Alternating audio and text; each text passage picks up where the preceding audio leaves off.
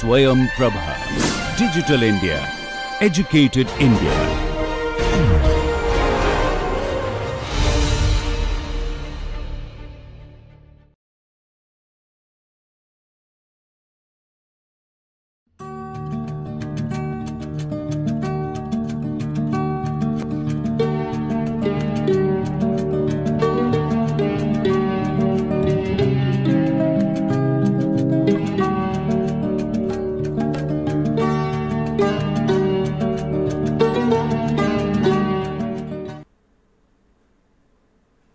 Welcome back to Aircraft Structures 1 course.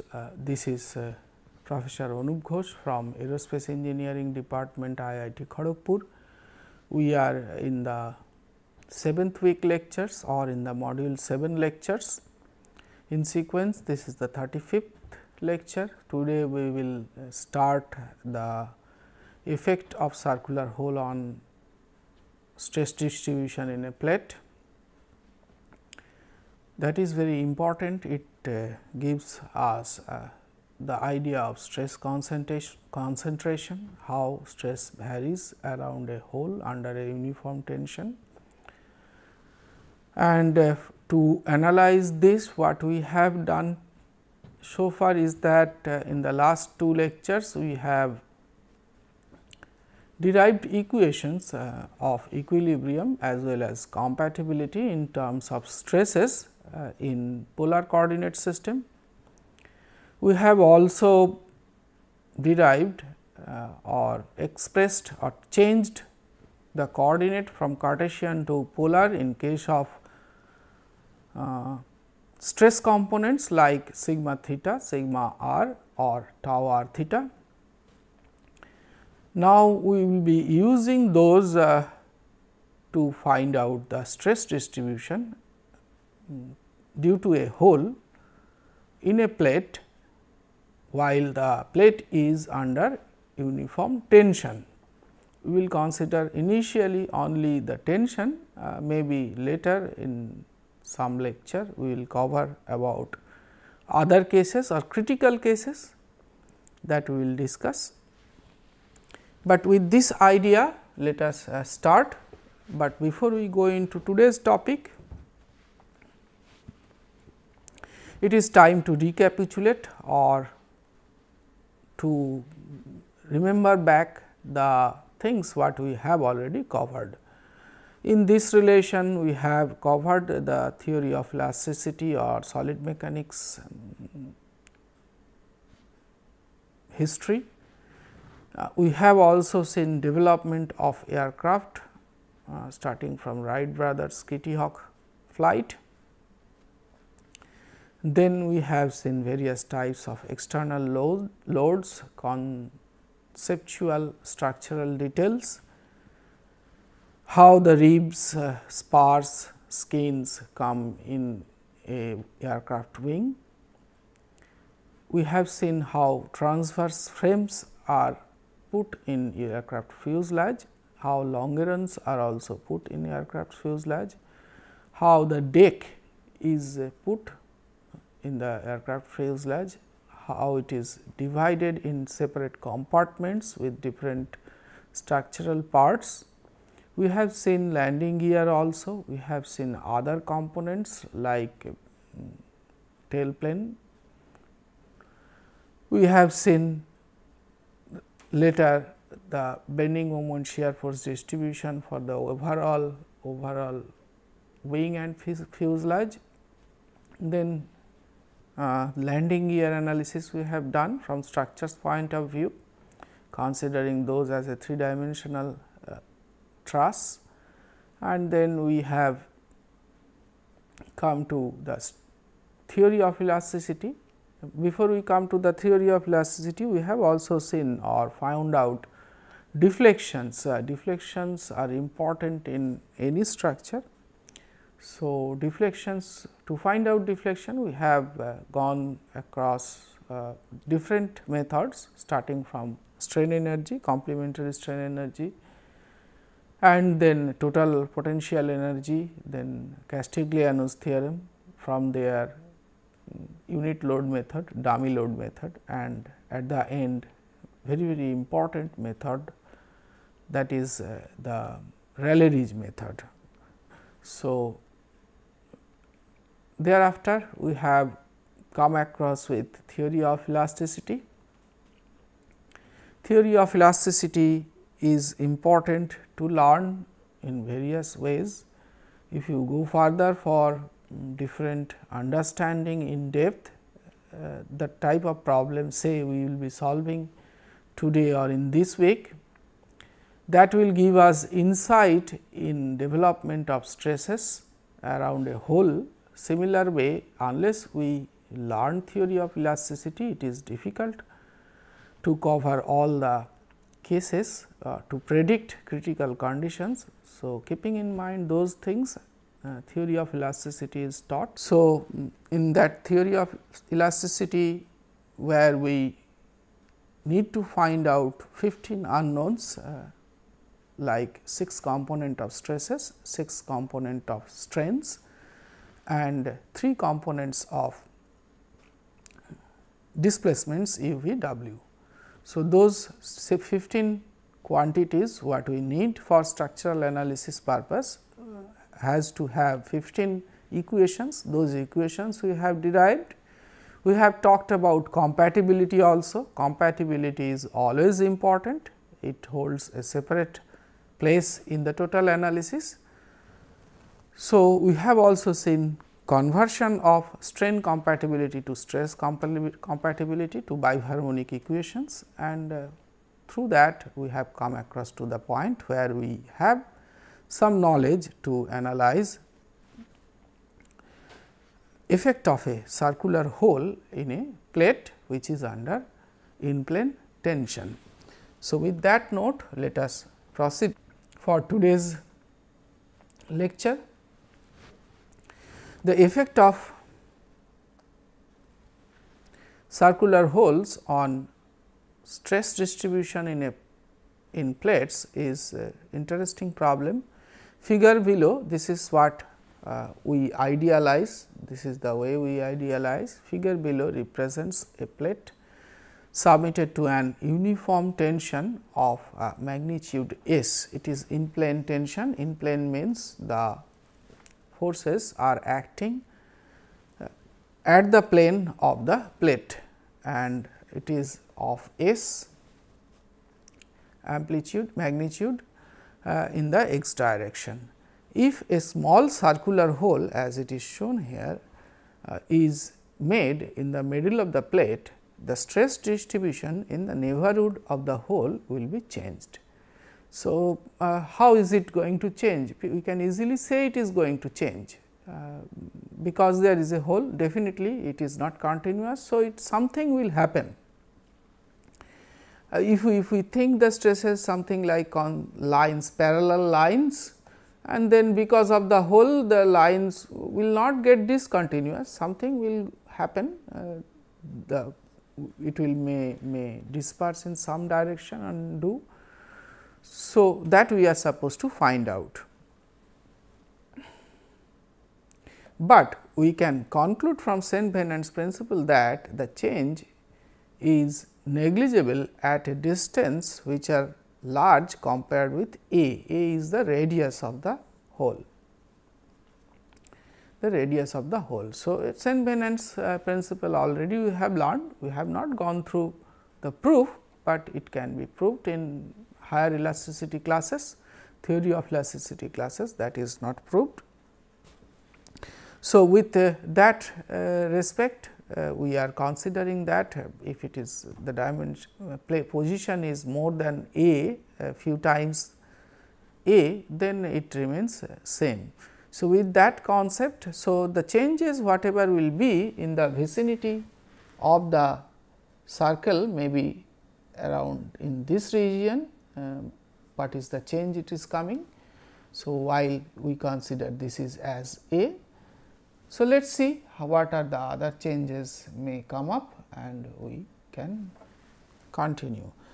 So, with this we do some idealization of the problem, and that problem let us see how do you idealize it? It is the same stresses as S shown here. We are imagining that the dimension of the hole is twice A as it is shown, and we also imagine some circle which is of diameter B, sorry, radius B, and B is considerably large in comparison to A. We name the hole points, this is N, this is M. We also name the other diametrical point as P Q. We consider any point which is at angle theta. So, x is acting this way, y is acting in this direction. So, with that concept, consider the portion of the plate within a concentric circle of radius B, large in comparison with A. That is what we said, this dimension B is large in comparison to A. The stresses at the radius B are effectively the same as in the plate without the hole and are therefore given by this. So, what we are considering here with this expression, that if there is a plate without a hole, what are the stresses to be? We are saying that the stresses to be the sigma r in the radial direction is half of S cos 2 theta component. So, it is something like, if we consider a plane here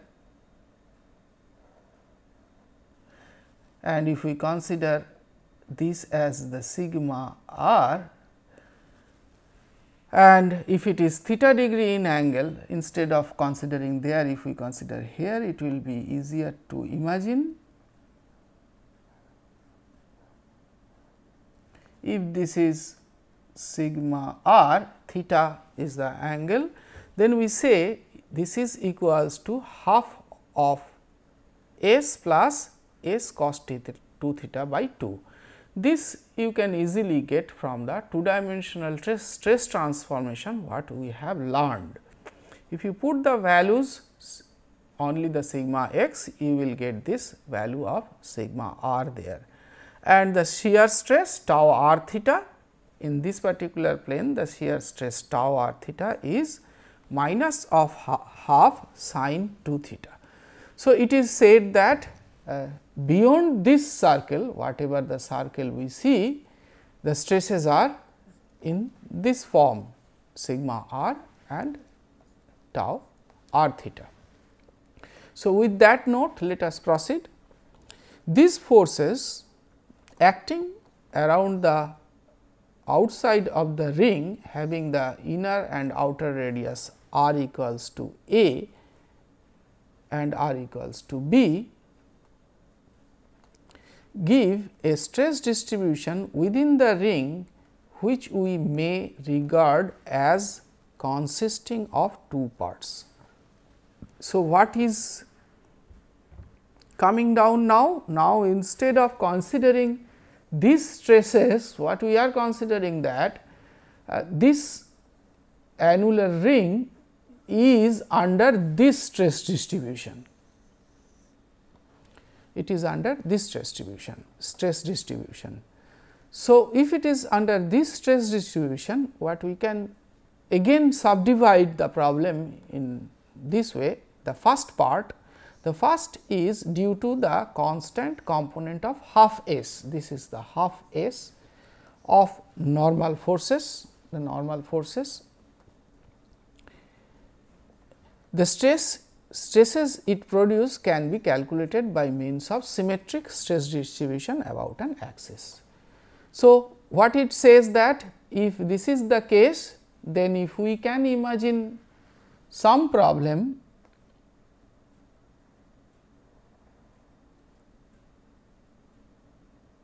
where stresses are acting in this form,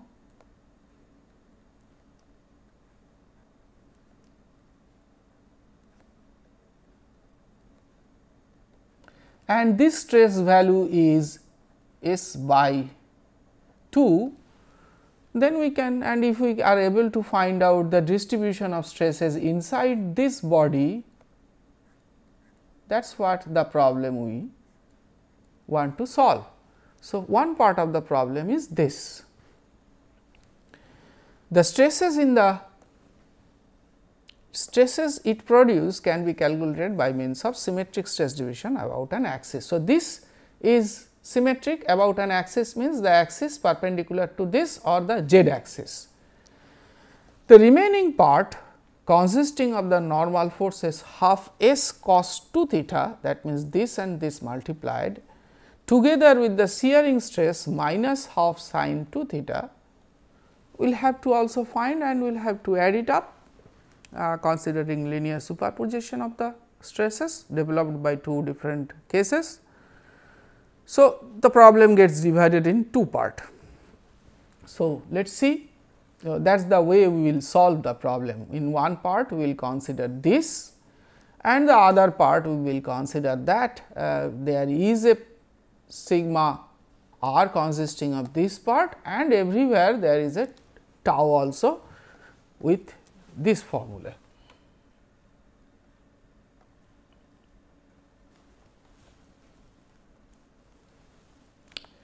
Okay.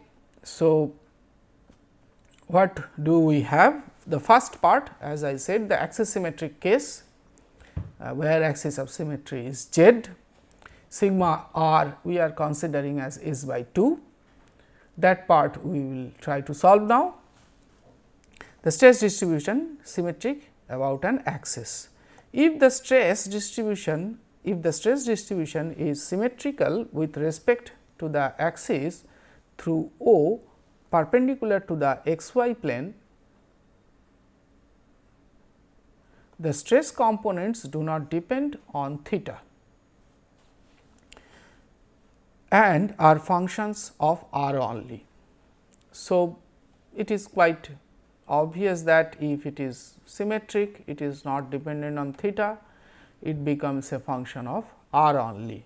So, we consider that we think that if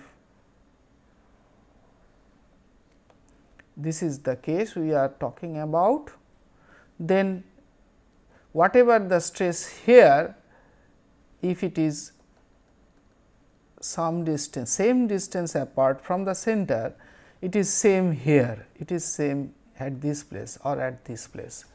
So, it is only dependent on r, not on theta.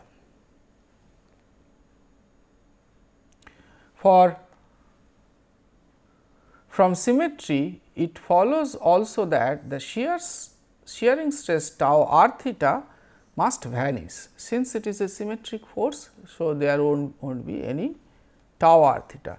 Then only the first of the two equations of the equilibrium remains, and we have these are the two equilibrium equations. Just to remember those, I have put back again.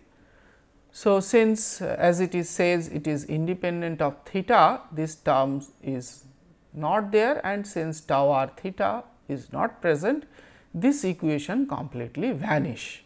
So, the only remaining equation, that too where we do not have any theta dependent term, if we discard that part, that remains this part and this part, that is what is written here. If the body force r is 0, we may use the stress function phi, when this function depends only on r. The equations of compatibility becomes, this is the original equations of compatibility, what in polar coordinate we have derived already. But since as we have already mentioned theta dependent terms are not there, it reduces back to this, and phi what we have considered as a stress function, if we put that, it becomes the compatibility equations after this multiplication and derivation accordingly done. This becomes the equations of compatibility in terms of stress or in terms of stress function. This is an ordinary differential equation which can be reduced to a linear differential equation with constant coefficients by introducing a new variable t such that r is equals to e to the power t. In this manner, the general solution of the above equation can easily be obtained. This solution has 4 constants of integration, which must be determined from the boundary conditions. By substituting it, can be checked that phi is equals to this is a general solutions. This requires lot of experience to find out this. You need mathematics knowledge, of good mathematical knowledge to do it. We have skipped that part.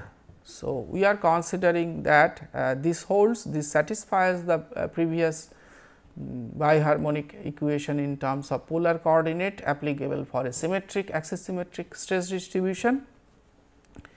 And we have checked, people have checked, scientists, physicists have checked and said that this holds. The solution of all problems of symmetrical stress distribution and no body forces can be obtained from this. This corresponding stress distributions are what we can say that since already we have derived the stress functions, we have converted the stress functions and stress relations, which are sigma r equals to 1 by r del phi del r plus 1 by r square del 2 phi del theta square, sigma theta is equals to del 2 phi del r 2. So, if we substitute this value in this form of equations, what we have these 2 components. Okay. So, once we have these 2 components, these 2 equations, what we can think of? We can think of putting boundary conditions. So, to find out the constants a, b, c, d, a, b, c and d is vanished because it is not having any component with respect to r or theta. So, let us move to the next slide. So, it is repeated back those 2 slides, those 2 equations. And if there is no hole at the origin of the coordinates, constants a and b vanish, since otherwise the stress components become infinite when r is equals to 0. So, if you look back here, if r is becoming 0, this component is definitely going to infinite, and that is the reason we need to discard that part. And for the case while we do not have any hole at the center, but it is a axis symmetric case which satisfies this equation. So, we hence for a plate without a hole at the origin and with no body forces, only one case of stress distribution symmetrical with respect to the axis may exist, namely that when sigma r is equals to sigma theta and is equals to constant. So, both a b vanishes, as we said. If we look at it carefully, then only it is equals to constant or equals to 2 c, and the plate is in a condition of uniform tension or uniform compression in all direction in its plane. So, either it is in depending on the type of stress acted upon on that particular case, which is not this case, but a case where we do not have any hole. So, in this particular case what we can see is that if there are stresses something like this,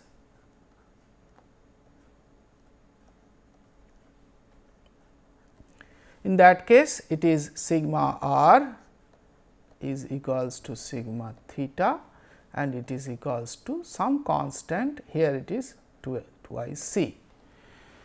So, if it changes it accordingly, we need to find out that value. So, with that note, we would like to come to the end of today's this particular lecture, and we will use these equations in the next lecture with boundary condition, otherwise it becomes a bit discontinuous portion. That is the reason we have taken this way, and we will find out the stresses in the hole. So, with that note we come to the end of this, and we will proceed further in the next lecture. Thank you for attending this lecture.